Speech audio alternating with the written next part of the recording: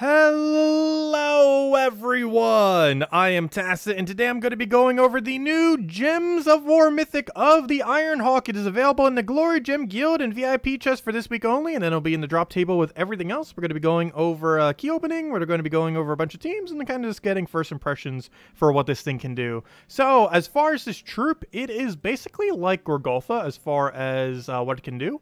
Just with a little bit difference as far as how you would actually end up utilizing it. One of the biggest difference, of course, is that it has a 25 mana cost instead of a 15. One thing to note is that this thing actually was nerfed before it was brought into the game. It was originally going to be a 24 mana cost, and it was raised to 25, and it was originally going to create 20 Doom Skulls, but it was lowered down to 12. However, the amount of explosions it has is completely left unchanged, and is pretty much about how many a Gorgotha would normally do. And on top of the Doom Skulls, you're basically going to be able to board clear every single time. It doesn't have Cleanse, however, it does have Impervious, so you don't have to worry about any kind of stats effects for the most part. However, one thing that you are going to need to worry about is skull damage. It does not have any skull reduction whatsoever, meaning unlike Gorgotha, where you almost always use it in first slot, this is more of a second or third slot, and depending on your team, possibly even fourth slot, so generally second or third is where you're going to be putting your Ironhawk. His unique trait is that it gets to deal 5 damage to all enemies whenever an ally casts a spell, so this can end up stacking up quite a bit of damage. It is also particularly good for explode spam teams, since you don't necessarily need to hit an extra turn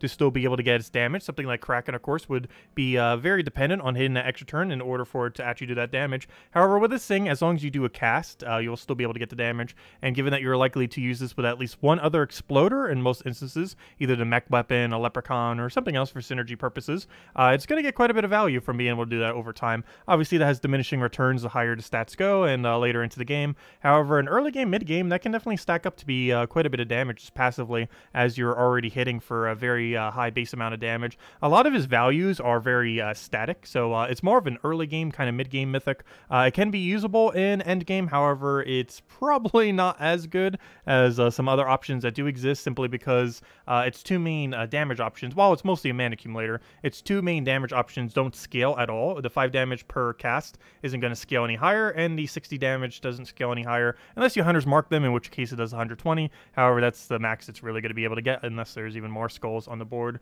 Overall, it's a slightly above average mythic that could have been a lot better if they didn't nerf it before it came out. But yeah, let's go see what this thing can do. Also, it counts as a mech construct, which is somewhat relevant. I believe it is one of the only, if not the only, construct mythics in the game. So a little bit of synergy there, though I didn't end up utilizing any teams with that, as there is currently no construct hero class, and their synergies for it just aren't as good.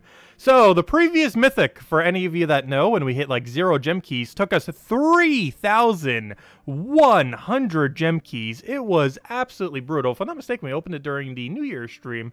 Yeah, because it would have been January, whatever. So yeah, that was a while ago. But anyways, let's try again. Hopefully it does not take us anywhere near that many keys. I would sure hope not. Hopefully we can get it done within about 1,000, which is generally about how many it takes if you're going to be doing it through gem keys. Of course, Glory, Gem Guild, or VIP keys, you can all get it from. I just happened to start with gem keys, and that's exactly what you want to see. Wasn't keeping track exactly, but I believe that was 200, 150, 200. We could check after the fact. It was somewhere around there. It was definitely not 3,100, so that makes up for how bad we did on last Mythic, at least.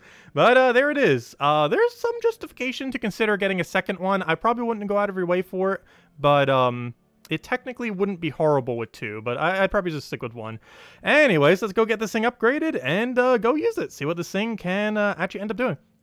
So let's go to upgradable. Probably, actually, let's type in iron.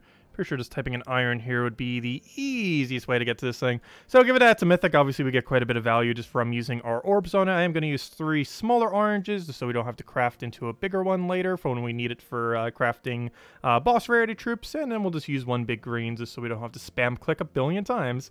And there we go. And make sure never to use the power orb whenever you get them. That was actually from a major orb when we just randomly got it. Very, very lucky. Hopefully we see them again. 1% chance as of the couple patches ago. Very rare, but it does still happen. Anyways, let's go slot Ironhawk into all these teams and go see what this thing can do. Obviously, we already have some teams built up, and we'll be messing around with a little bit more of them throughout the weekend. But let's see what we could do with first impressions, and let's go straight into PvP. Oh, also, he gives a star to Adana. Unfortunately, it's not a 20th star, but it is a star nonetheless, right? You can't go to 20 yet? No, unfortunately not. But one more trip to Adana, and we'll get, I believe, an extra armor. Also, as that just mentioned, we do have a new faction. We'll be going over that on stream, probably about an hour after this video goes up. Hopefully around 1 p.m. Eastern Standard Time. Somewhere around there. But anyways, we'll be going over that in a bit. But for now, let's go and go over this Mythic. So, I have 3 teams here. One centered around a bunch of mana accumulation, one centers around Hunter's Mark, and one is a super cheap team that you could basically build pretty easily. So, unfortunately, we're up against a Zugov team. I almost want to switch to a different team for showing this off, but we'll try it out. So, this first team that we're going to be doing, it's actually pure mech. Obviously, given that it is a mech, and you can half mana start all mechs with the mech in this hero class, you gain quite a bit of value from synergizing it with other mechs. So, that's basically what we're doing with this very first team. It also utilizes that new weapon we got last week. I ended up mentioning that quite a bit last week to go get this weapon because it might be pretty good with this Mythic, and this is basically what you would use it for. Ends up applying a bunch of stats effects to your entire team, and you have this for a bunch of damage. As you can see, it ends up exploding all of that, doing about 60 damage to first slot and getting pretty good value. And we can end up doing this for various board control. It actually destroys the gem, so we can actually gain mana specifically for it. However, I am going to go for another explosion here and just kind of get that going over and over again. Kind of spam that between the Mythic, and as you can see, that just hit for almost 800 damage. And we kind of just keep exploding. We keep stacking stats effects. Every single time we cast that, we do 5 damage to all enemies as well. We have Smash-a-Bot, which if he wouldn't die... would be able to also do damage based on its armor. That's very unfortunate that it died immediately before we could get resummon. Obviously, ideally, what you want to do there is resummon with your hero in order to get additional mechs, as every single time you cast it, you would gain more mechs onto your team. But unfortunately, it dies out. However, one nice thing here is, of course, Web Spinner does do triple damage to anything that can be webbed or poisoned. However, we have Impervious, so he actually cannot web or poison us. Oh, I have -1 on yellow right now. Whoops. Mistakes have been made. That one time we need that little bit of yellow mana, and it backfires. Also, speaking of backfire, would you like to not live with 1 HP? That'd be great. So we'll kill that out. We'll go for another one, which should be able to kill it out. Generally, you're going to be hitting for at least 60 damage every single time you do that, which is pretty consistent since it's going to be clearing out essentially the entire board, so you can get quite a bit of value from there. We'll go destroy all the brown. The excess goes into it. He's going to get a Weaver here. It's luckily not enough. The web also doesn't go into our thing because we have Impervious, of course, so we're kind of immune to it. And as you can see, it kind of ends up killing it out. Impervious actually coming into play quite a bit this battle, surprisingly. It does destroy all gems, so we actually still get the full amount of mana accumulation from casting this. Oh, that's funny. We actually killed it with the 5 damage. Well, that works. That's actually interesting. So it applies the 5 damage prior to your cast. This is actually pretty relevant because if your cast was to do, let's say, like a skull spam or something, and you actually killed it with the 5 damage, your skull spam would go onto the next troop. It wouldn't go onto the troop that just died because you killed it prior with the 5 damage. That's very rarely going to come into play, but do keep that in mind, as that's actually pretty beneficial that it applies prior to the actual cast. So it does the 5 damage up front, and then it does whatever your cast is. So if they're within 5 damage for kill range, you can end up utilizing that. So that's kind of interesting. We kind of did that there, though. Not really, because we weren't doing it with skull spam. However, this one does do it with a skull spam. So this uses Karandera. Karandera, even if you're playing free-to-play, has been in Soulforge, so it is accessible to everyone at least once at this point. It has a curse option. This is going to be centered around Hunter's Mark. So basically, we have Karandera for curse. Hero does Hunter's Mark. There's a couple different heroes that could do it. We're doing it with Archer, since it works pretty good in first slot as well. And basically, we're doing that. Going and having skull spam, having Ironhawk. Ironhawk plus Karandera works pretty good since they have no mana color overlap. You could theoretically do the Leprechaun in front of the Karandera, but I'm trying it the other way around to see if we could burst damage it. I have a feeling that Ironhawk, once it gets going, will kind of already be enough mana, so we should hopefully be good to go. And that's kind of the premise that we're going with there. And based on the previous battle, it does seem like it will. So basically what we do here is go straight for that Mountain Crusher.